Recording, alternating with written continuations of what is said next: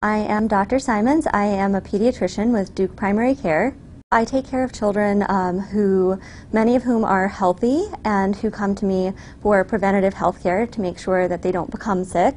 And I also take care of children who are sick with a variety of things that we see in children, like asthma or pneumonia, ear infections.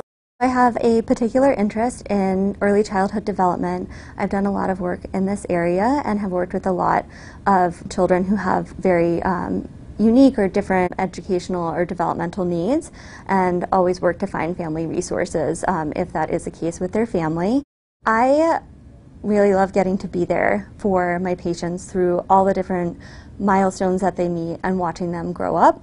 I love working with their families and getting to share in many of the joyous occasions that they share, as well as some of the more difficult times in life.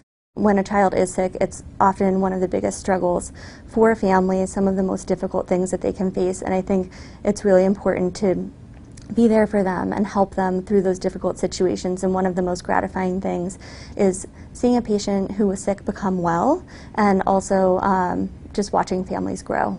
I really love spending time with my family. I have a son who has taught me so much about being a pediatrician and what that really means. And I also love spending time with him and my husband. We love going hiking, we love traveling and just exploring together.